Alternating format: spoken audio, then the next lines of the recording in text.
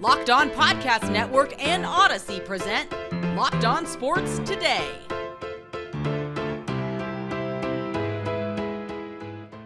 Will the Cowboys exercise some Thanksgiving Day football demons?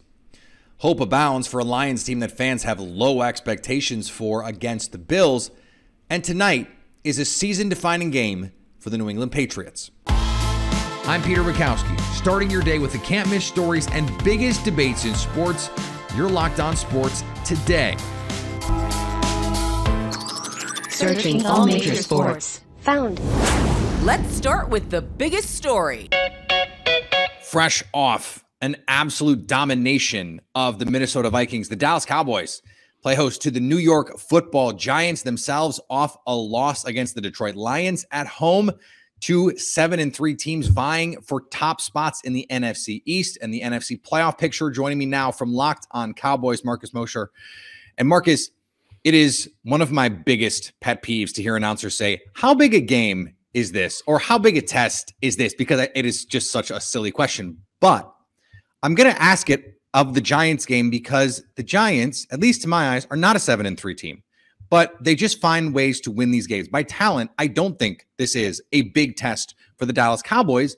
But here we are, and I'm going to ask you, just how big a test is this for the Cowboys against the Giants? I think the Cowboys match up pretty well with the Giants. The problem is, Peter, the Cowboys have been dreadful on Thanksgiving Day. I mean, basically my whole lifetime. In their last 10 Thanksgiving games, they've only won 3 of them. Oof. They've been a touchdown favorite in 5 of their last 7 Thanksgiving games, and they lost them all outright. Like, they just don't play well on Thanksgiving. I think it's important for Mike McCarthy's team to come out and play well. And listen, they don't need to have a blowout win over the Giants, but yeah, they need to show that they can take care of business when they're supposed to take care of business. This is a Giants team, and the reason I'm asking is because they played above their record. Like, Sure. I think even honest Giants fans would be like, yeah, I don't know if we're a 7-3 team. If there is something where you're going, okay, this worries me, is it just Saquon Barkley or is there something else? It's the whole run game, right? Because Saquon Barkley is obviously phenomenal, but Daniel Jones is a really good runner too, and they can do some pretty cool things in the run game to make it hard for defenses. On top of that, Cowboys' whole defensive line room mispracticed on Monday and Tuesday with an illness. Seems like a stomach bug is going on around there. I am worried that the Giants are just going to be able to kind of nickel and dime them the whole game, and all of a sudden it's late in the fourth quarter and we've got a 15-12 game where Cowboys are in a slugfest. Like, that's the worst possible case for the Cowboys here. This is a situation where you're riding high off a big win. To what degree are you worried about a letdown in this spot? And what would give you hope that we won't see that, especially on a short week? Yeah, I don't think it's going to be a letdown, right? If the Cowboys lose this game, it's not because they came in with low energy or whatever. It's just they haven't played good, again, on these Thanksgiving games. But for me, I think there's still a lot of confidence that you have Dak Prescott back. The offense is finally clicking. They do have a lot of pass rushers. They're just a more talented team. You would think, even if you start off the game slow, that the talent should eventually win out. If this team falters, you said it's not going to be the energy, it's not going to be, a letdown. What would it be? I mean, just playing down to their competition. They've done it a few times this year, including a game in Green Bay against the Packers. We've seen this happen. Like, they can sometimes get into these grinded out type of games and puts a lot of pressure on the offense to score and whatever. It's a divisional game also, Peter, like in a primetime spot. A lot of eyes are watching. The Giants have a lot of pride, and they're a pretty decent team that's well coached. I would not be surprised if this is a close game. Stay up to date all year on the Dallas Cowboys by subscribing to Locked On Sports Today and the Locked On Cowboys podcast on the Odyssey app, YouTube, and wherever you get podcasts.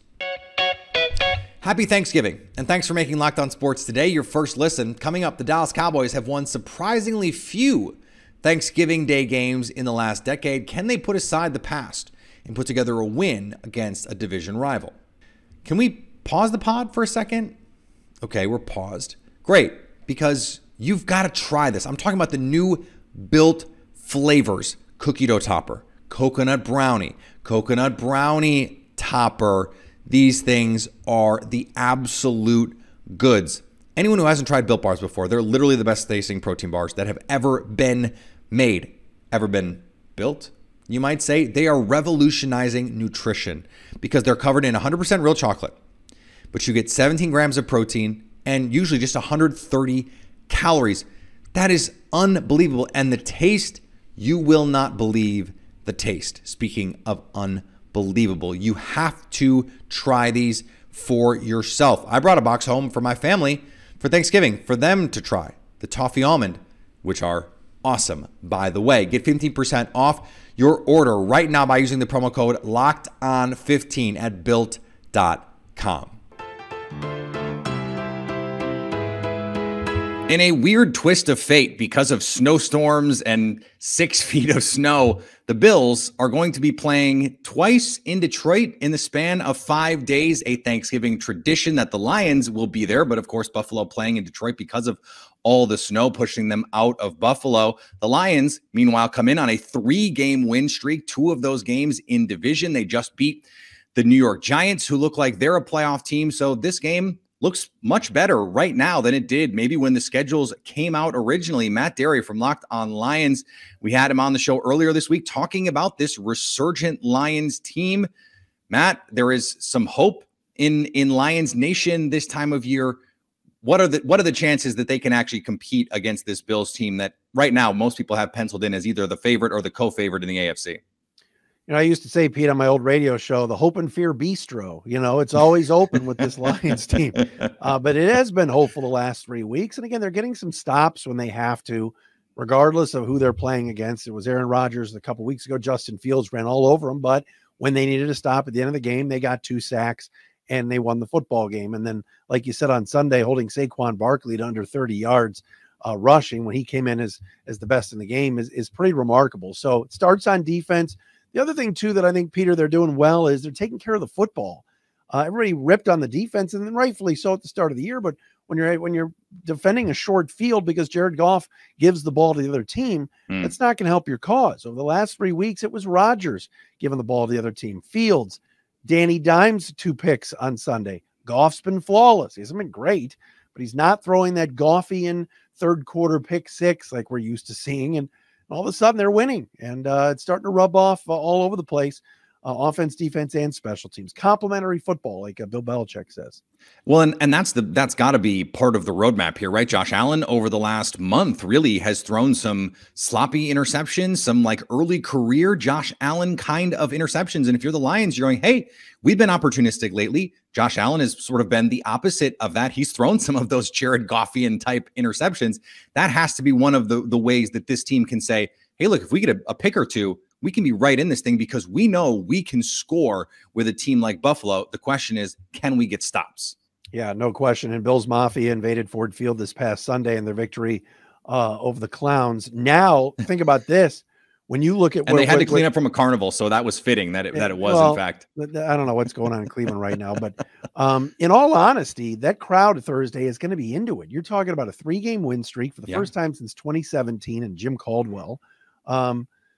Fans have been, they listen, they hear what the national people are saying. Oh, another Lions game. I don't want to watch the Lions. Well, the Lions are interesting now. There was a reason they were only 3-point underdogs going to that Giants game. Vegas knew the Lions went in there and manhandled New York. Now this is a big test. Can they handle the Bills? Buffalo's been through a lot with the travel and the snow. Will their legs be a little woozy for this game? Jeff Okudah not playing is going to be a real big loss for the Lions. I don't know who's going to guard Stephon Diggs, but that would have been a really great matchup to watch. He's going to be out with a concussion, so that's going to hurt. We'll see if the Lions can run the football like they've been doing over the last few weeks. Not going to be easy against Milano and that Bills defense. If you go beyond this game, even if the Lions take the L on Thanksgiving, it looks like a manageable schedule. Now, 9-8 might not be enough to get in, but they could get hot down the stretch. Still have the Jags, still have the Jets, still have the Bears, still have the Packers, which no longer feels like the same sort of game that it was maybe at the beginning of the year. And who knows, that's week 18. That could be Jordan Love in that game. And we saw the Lions beat Jordan Love in week 18 last year. what do you think the realistic number is for this team if they want to have a chance to get in the mix? I mean, I'm not ready, Pete, to anoint them as a playoff team. I know people are looking at the schedule, and look, the next 3 are at home. Bills and Thanksgiving, you never know. And certainly, like you said, Jacksonville and Minnesota, whom quite honestly, the Lions should have beaten in Minnesota. Should have beat the first time. In the year. Yeah, they were right there. So missed field goals and Dan Campbell mistakes. But now the coaching's been better. They're feeling good about themselves. They got to stay healthy and keep something in mind. I don't think it'll be this week, maybe next week. A return of Jamison Williams would be humongous for this offense. They got DJ Chark back on Sunday. If they get Jamison Williams back, who knows? I mean, how good? He's only a rookie, but they've been waiting for him. And this would be a nice addition. So keep an eye on that too. Stay up to date all year on the Detroit Lions by subscribing to the Locked On Sports Today podcast and the Locked On Lions podcast on the Odyssey app, YouTube, or wherever you get podcasts. Coming up, tonight's game between the Patriots and Vikings is a season-defining moment for Bill Belichick and New England. In the Thanksgiving nightcap, after you've had way too much food and potentially way too much to drink, maybe you're on your second or third cup of coffee, we've got Patriots, Vikings in a terrific matchup. One of the best matchups of the weekend, Thursday, Sunday, doesn't matter. A 6-4 Patriots team, a team that escaped with a win against the Jets thanks to a walk-off punt return. And then you have the reeling Minnesota Vikings off a beatdown at the hands of the Dallas Cowboys. Joining me now from Locked On Patriots, Mike DeBate. And Mike, this is a Patriots team that continues to win. They're very much in the thick of the AFC playoff race, but it feels like they have a number of questions surrounding them right now. Skill players, quarterback, all of that stuff. Where does this team stand with Mac Jones and the quarterback? Well, that's going to be the ultimate question. And honestly, Peter, I really think that this team is going to perhaps define their season with this game coming up on Thursday night. I know that may sound a little melodramatic, but this is a great litmus test for the Patriots on both sides of the ball. Also, the coaching staff, they're going to have to come up big against a team that is going to have a very bitter taste in their mouth after that bury the game ball type of loss that the Minnesota Vikings had to the Dallas Cowboys earlier this weekend. But New England right now is going to face a tough test. They haven't gone up against an offense that has the type of weapons that Minnesota's had in quite some time. You look at Justin Jefferson, TJ Hawkinson at the tight end position. Patriots have traditionally had difficulty defending tight ends. Dalvin Cook, the last I checked, pretty good running back as well. And Kirk Cousins, I know he sometimes has the reputation of shrinking when the moment is big, but this is an opportunity for him to be able to exercise those demons. So defensively, the Patriots have looked solid. They're going to have their best effort in quite some time to keep that momentum going. But offensively, you hit the nail on the head. This team has tons of question marks. Offensive line, quarterback, a lot right now if you're a New England Patriots fan to be concerned about heading into this one. Yeah, and you know, it's primetime Kirk Cousins, so we have to add that into all of this. Primetime Kirk Cousins. The stats are not favorable to our pal Kirk, chained up Kirk on the flight home. Mike, what's really interesting about this Patriots team is if you look at the box score for Mac Jones, it looks pretty nice against the Jets. 23 of 27, 246, doesn't throw a pick, a rating over 100, and yet they could not generate offense. They're going to need to score points against Minnesota. How, to your mind, will they be able to do that? It's going to be a number of different things, but most importantly, what the Patriots have to do is learn how to get the ball into the red zone and be able to score in the red zone. These are two things that they have not mastered. Is that all? Get to the 20 and then score inside the 20. Yeah, exactly. I mean, it sounds as simple as anything. And, it's so difficult for this team to do. Look, the Patriots crossed midfield and got into Jets territory and into the red zone 5 out of their 11 drives. They could not be able to advance the ball past the 20 in most of them. And the reason why is untimely penalties moving them back and also consistent pressure being placed on Mac Jones. Mac Jones had an average of 2.81 seconds to get the ball out of his hands per snap on Sunday against a very aggressive Jets defensive front. You know Minnesota's watching that game film. They're watching the weaknesses in this offensive line, and right now there are a ton of them. Somewhat good news for the New England Patriots today. David Andrews thought to be lost for the season. He was actually back at practice after suffering what many believed could have been a season-ending thigh injury. Goes to show you the toughness, the mettle, and the perseverance of David. Still a little early to determine whether or not he's going to be out there on Thursday. But if the Patriots are forced to play without him, and Isaiah Wynn is also absent from practice, he's their starting tackle, you're looking at a makeshift line once again for the Patriots. Could be a long night for Mac Jones in Minnesota. Patriots are going to have to do a very good job of scheming to protect their quarterback and keep those blitzes coming from the second and third level of the defense. That's Mac's kryptonite, and that has really caused problems for him this year. So Patriots have to do it, and they have to do it where it counts in scoring position. Stay up to date all year on the New England Patriots by subscribing to the Locked On Sports Today and the Locked On Patriots podcasts on the Odyssey app, YouTube, or wherever you get podcasts. The football part of Thanksgiving is easy. I think the Lions are going to hang with the Bills and maybe even pull the upset. Though, I mean, let's not go totally crazy. I think the Cowboys are going to take pretty easy care of the Giants.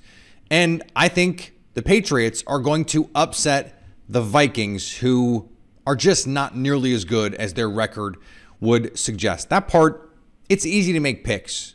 And it's not always easy to be right, but it's certainly easy to make picks. What is often harder is to take this holiday to heart, to understand that there are hundreds of people who make football possible for us every Thanksgiving, from the crews to the security at the stadiums to the ticket takers and the concession stand operators. Those people, they're not with their families on Thanksgiving. And that is to go along with the thousands, if not tens of thousands of people who make sure our markets are still operational, our doctors, hospitals, all gas stations, who make sure life can still run so we can enjoy our holidays. Yes, let's be thankful for all of the people, and there are a lot of them, that make football possible on Thanksgiving.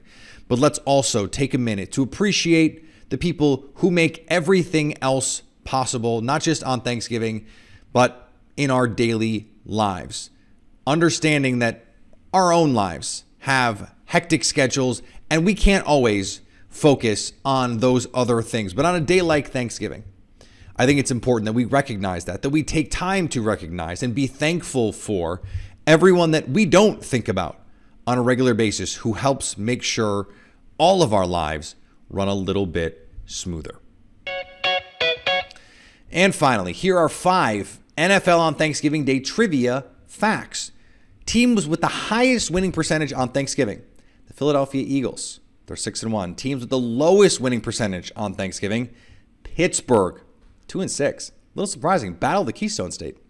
Only current NFL team not to have played a Thanksgiving Day game: the Jacksonville Jaguars.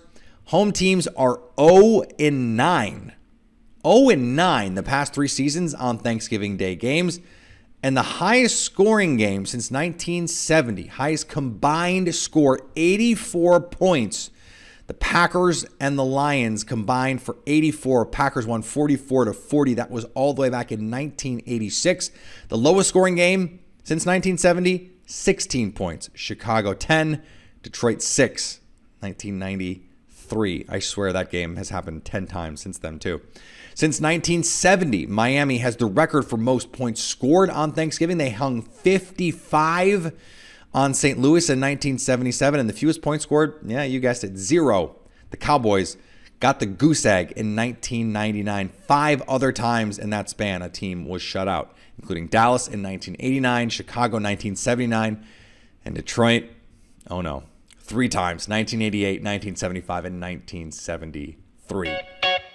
Thanks for making Locked On Sports Today your first listen. Now go find your favorite team's Locked On podcast and make them your second listen. Coming up on tomorrow's show, we get you ready for all the football you'll watch while you eat turkey leftovers. So at least until tomorrow, stay Locked On Sports Today. Locked On Podcast Network and Odyssey present Locked On Sports Today. For more episodes of Locked On Sports Today, go to our video on demand. Click on Sports at the top of your screen. There, you'll find past episodes of Locked On Sports Today, plus other Locked On shows on demand.